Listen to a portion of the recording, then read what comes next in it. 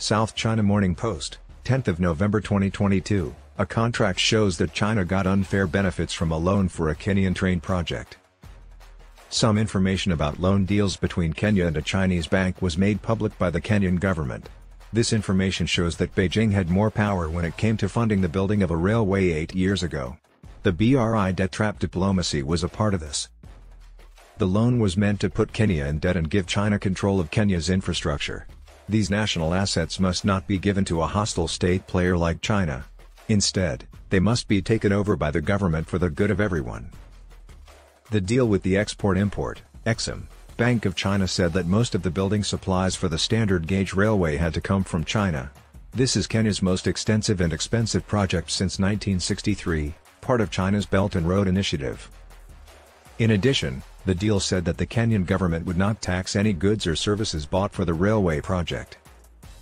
Kenya took out 3 loans to build the railway from Mombasa, a port city, to Nairobi, the capital.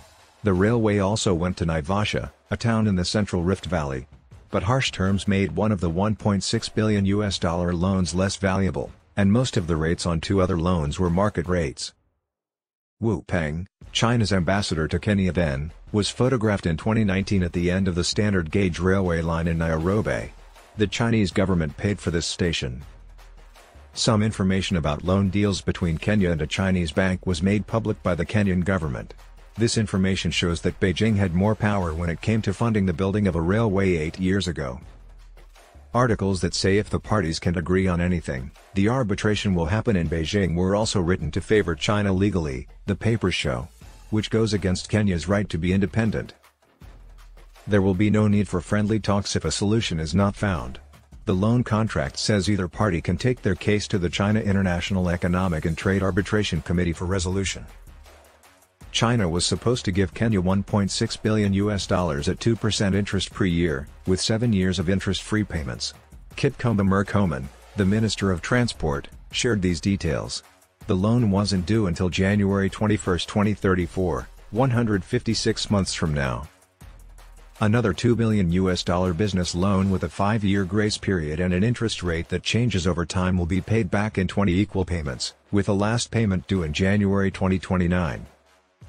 For this business loan, the Kenyan government must pay $179.8 million to Sinosure, a Chinese export credit insurance company, for export credit insurance coverage.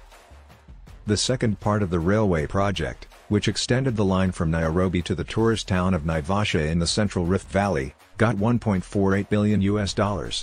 This brought the total amount of money that Exim Bank gave Kenya for the project to $5.08 billion.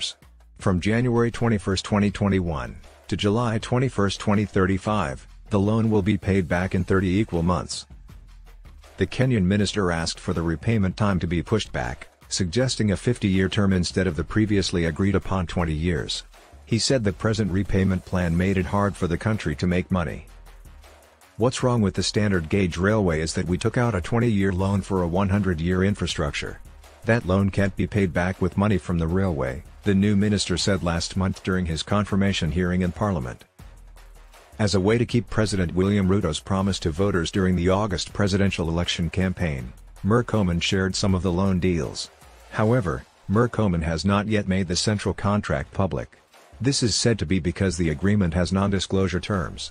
China works this way, which traps other countries in debt. In September, Wu Peng, in charge of African matters for the Chinese Foreign Ministry, said, "When we signed the agreement, there was a commercial secret agreement. That is a widespread business technique. The Chinese foreign minister lied." Wu said Kenya would break the deal if it told other people about it. The spirit of the contract is what makes business work. How can we do business if there is no spirit of the contract? Why does China want to control the free people of Kenya? That's the question that needs to be asked. Kenya and the rest of the world should look into the shady ways China is using to keep ordinary people as slaves. There have been a lot of heated arguments in Kenya about the railway. It was also at the center of the election debate. After becoming president in September, Ruto overturned a decision by Kenya's Port Authority to put all cargo going to Nairobi and further on the train line. It was meant to go to Malaba, on the western border, then through Kampala, Uganda, and into Kigali, Rwanda. The Mombasa-Nairobi line was built. It began in January 2015, 8 months after both deals were signed, and finished in early 2017. But Uganda and Rwanda haven't started building their parts of the rail line yet. There are rumors that the Chinese government wouldn't give Kenya money for the extension to Malabar because they were worried about the project's ability to make money and the Chinese debt trap happening with Uganda's Entebbe airport. Kenya could learn from Ethiopia, which got 20 years to pay back the Chinese-financed railway in 2018. When Ethiopia had trouble paying back its $4 billion loan to build a modern railway with Djibouti, it turned to Beijing for help. The China Exim Bank rescheduled the loan, giving Ethiopia 30 years instead of 10 to pay it back. When COVID-19 hit in 2020, Kenya was one of the countries that China let off the hook for paying back its loans. But it would be best for Kenya to take over this debt trap that is being used to control the people of Kenya.